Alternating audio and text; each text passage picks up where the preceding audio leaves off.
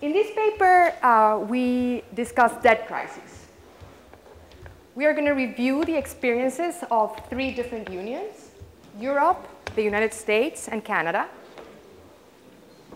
You know, we all know about this ongoing phenomenon, debt crisis in Europe. What's less known is that many of the US states have experienced debt crises comparable to some of the countries in Europe. During these debt crises, the spreads on public borrowing rose dramatically. There were differences in the crisis in Europe and in the US states. For example, the underlying levels of debt at which these crises occur were very high in Europe and are very low in US states. In Europe, there were also spillovers to private borrowers, whereas in the US, there were not. We're going to argue in this paper that the European countries faced an external debt crisis. The US states faced a public debt crisis. I also had Canada on the title. Canada has been pretty much a poster child. The Canadian provinces have not experienced any debt crisis. So what we're going to do in this paper is we're going to argue that the different experiences from these 3 unions result from the interplay of 2 forces. One is differences in the risk of government interference with private debt contracts. And we define these, as I said, as the ability of the government to interfere with private external debt repayment. The second force is differences in fiscal flexibility, which is defined as the ability to vary revenue and spending appropriately. And we're going to demonstrate that these 2 forces can lead to the different experiences observed in these unions. We're going to have these 3 applications from a single unified theory. I will show you that when a government can interfere with private debt contracts but has fiscal flexibility, then in that environment, public debt crises and private external debt crises will occur together. And we see these as the appropriate case for the European countries. When the government cannot interfere with private debt repayment and has limitations on the flexibility of their fiscal instruments, then in that environment, only public debt crises will occur. And that is the relevant case for the US states. Last, when the government cannot interfere with private debt repayment and is fiscally flexible, then in that environment, no debt crisis will occur. Let me now show you some data. So this is the very popular data on spreads on government debt in Europe. For the case of Italy and Spain, the spreads on government debt rose and reached levels of about 500 basis points. This is the similar plot for spreads for the states of California, Illinois, New York, and Michigan. And you see that in 2009, the spreads for some of these states rose significantly, reaching levels comparable to those observed in Italy and Spain. Just across the border, for the Canadian provinces, Ontario, Quebec, British Columbia, the spreads that they were facing on the government debt were pretty stable. Now, the underlying levels of debt of these 3 unions are different. For example, the levels of debt for the Canadian provinces here in green were pretty large, actually comparable to some of the European countries. The plot, the shaded regions of the plot include unfunded liabilities. So the Canadian provinces with substantial levels of debt did not have debt crisis. The debt crisis in the European countries happened with levels of debt to GDP of around over 100%. And the US states, in contrast, had this debt crisis with very low levels of debt. On average, net debt to state GDP is around 5%. In Europe, as I argue, this public debt crisis had spillovers to the private sector. What I am showing in this plot is cumulative net capital inflows from 2001 to 2012, and you see that these net capital inflows reach to levels of about 50% of GDP. What you can also see from this plot is the decomposition of total net capital inflows between the private inflows and inflows coming from official sources. And you see that in the debt crisis, there was a sudden stop, a reversal on these private inflows, where the total inflows didn't really drop that much, mainly due to ECB transfers and other transfers, other official programs. A second way to see these spillovers to the private sector in Europe is to look at the movement of spreads for corporations, non-financial corporations. In this graph, this is the red line, and the spreads on sovereigns. In this graph, that's the green line. And you can see that also for the case of Spain, but this holds also for other countries in Europe. You know, there's a strong co-movement of corporate spreads and sovereign spreads. In the US, we did not really see these spillovers to the private sector. In fact, as an anecdote, in July 2009, when the Californian government was issuing this debt at very high spreads, in fact, they issued some IOUs to finance some short-term financing. LA County was able to borrow at really low rates. So having looked at this evidence, what we're going to do now is I'm going to show you a model that is going to integrate the experiences from these three unions. The model is a simple model. It's a small open economy model with 2 periods and deterministic output. Output in period 1 is less than output in period 2, which creates a borrowing motif. Households have preferences over private consumption and public expenditures.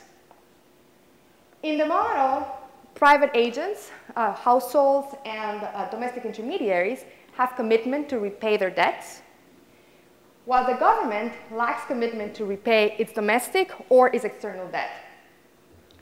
We're going to consider environments, as I've been mentioning, where there's differences in the risk of government interference, meaning when there is risk of interference, the government can induce a default on private external debt, and also environments with varying fiscal flexibility.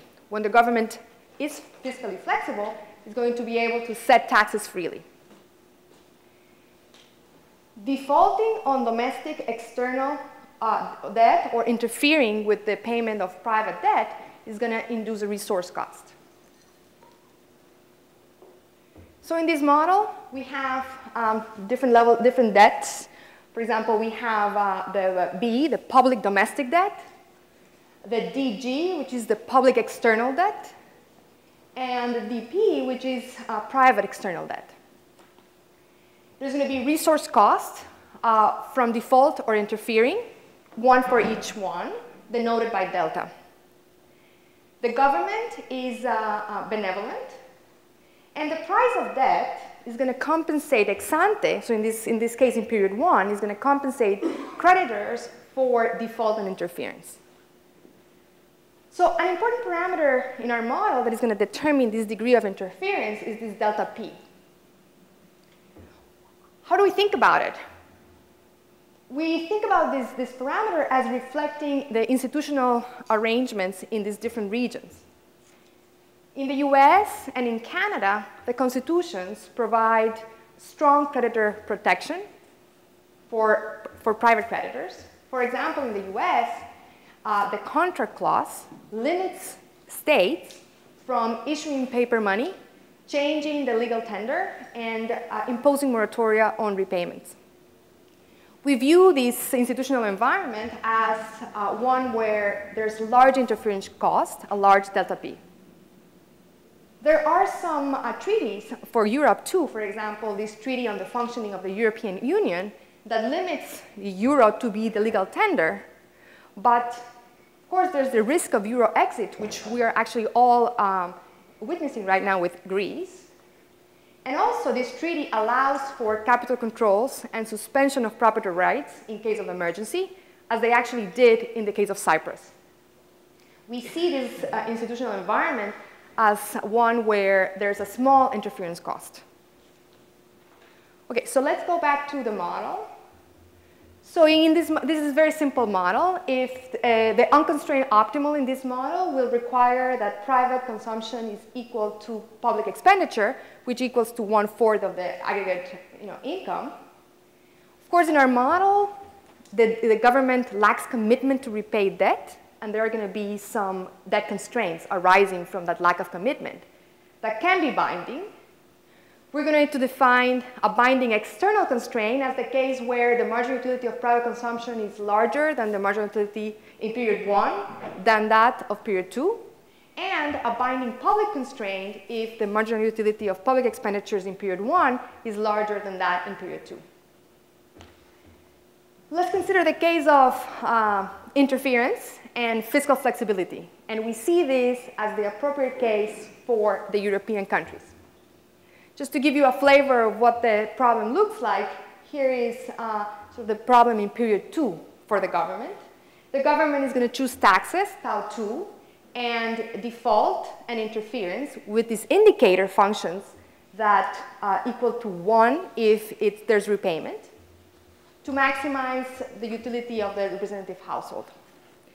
The first result that we have is that there will not be a domestic default here. The reason is because the government might default on domestic debt to raise revenue, but that is going to lower private consumption, okay? But in addition, it's going to have this extra resource cost. So it's best for the government to, with flexible taxes, to simply raise taxes because that's going to have the same distributional effects among private and public agents, and it can save on the resource cost. Now, in terms of default, external default and interference, it might occur in this model. And the rules for default and interference is going to be natural. The government is going to choose to default or interfere if the level of debt that it has to pay is greater than the cost. So these rules for defaulting and interfering are going to imply that they're in period 1, that's going to limit the amount of resources that the government can borrow. Okay? In addition, the government is going to choose taxes, and is going to choose taxes to set private consumption equal to public consumption. Okay? So in this environment, because of the possibility of binding debt constraints, there might be a binding debt constraint, but the external and the public constraint is always going to bind together. Okay. So this environment, if there's a crisis here, or there's a binding constraint, is going to occur for both, for the public and for the external constraint. Now let's move to the other case. Okay, let's consider now the case of no interference. Suppose that this interference cost is very large, okay, and fiscal flexibility. In this case, when the cost of interference is very large, there's basically no debt constraints on private borrowing. Okay? And households private consumption is going to be equalized across time. Consumption in period 2 is going to be equal to consumption in period 1. Now, with fiscal flexibility, the government, again, can use taxes freely. And what the government actually can do is borrow from the private households such that it equalizes private expenditure over time and make that equal to private consumption. Okay? And so in this case, the government always lacks commitment. So it might face these constraints on external borrowing, but the public debt constraint is irrelevant. So in the case of no interference and fiscal flexibility, we get that not constraints are going to bind. This is what we think about for the case of Canada. Last, let's consider the case of the US states. So here is the case where the government does not interfere with private contracts, but has fiscal inflexibility. Okay? So as in the previous case, the private consumption is going to be, there's no constraints on private borrowing, and so consumption is equalized over time, private consumption. But now, with fiscal inflexibility, in particular, suppose that the tax in period 2 is fixed and it's low, then the private consumption is going to be greater than public consumption. Okay? And so there might be a reason for the government here to default on both external and domestic debt, because this would be the only way to raise revenue. The rules for defaulting on these two types of debt are similar to the previous case. So, default is going to happen when the debt is greater than the cost. But now, it's going to be weighted by the particular agent that pays or suffers the cost. These rules on domestic and external default are going to imply that the government faces these, potentially can face these binding debt constraints. And so in this environment, we get that only the public constraint is going to bind. These are our main theoretical results. The paper contains a few other theoretical results and also other parts of the paper. For example, the paper documents the sovereign credit ceiling, okay? And how that has been the credit agencies have brought it back for the European countries, these rating agencies have used the risk of government interference as a main factor for limiting the rating of private corporations in European countries. We also review how, for the US states, these credit agencies actually give them lower ratings, specifically because of their a lack of fiscal flexibility, and contrast them with the flexibility in Canadian provinces. Finally, we have sort of historical accounts on the constraints on interference. For example, we document that before the Constitution and the Contract Clause was established, there were many cases where states actually interfere with private repayments of debt. And after the Contract Clause was ratified with the US Constitution, this Contract Clause was used to protect creditors, through various court rulings. So let me conclude. So in conclusion, we've provided an integrated analysis of default risk on external and public debt. We think that our work has some lessons for addressing the debt crisis in the Eurozone. For example, we think that institutions that mitigate the risk of government interference might prove useful in terms of limiting a debt crisis to stay in the public sector. And integrated banking might actually be a good way to do it. Second, we also think that the restrictions on fiscal flexibility that have been talked about for Europe, one consideration is that that is actually going to reduce the debt sustainability of many, might reduce the debt sustainability of many of the European countries.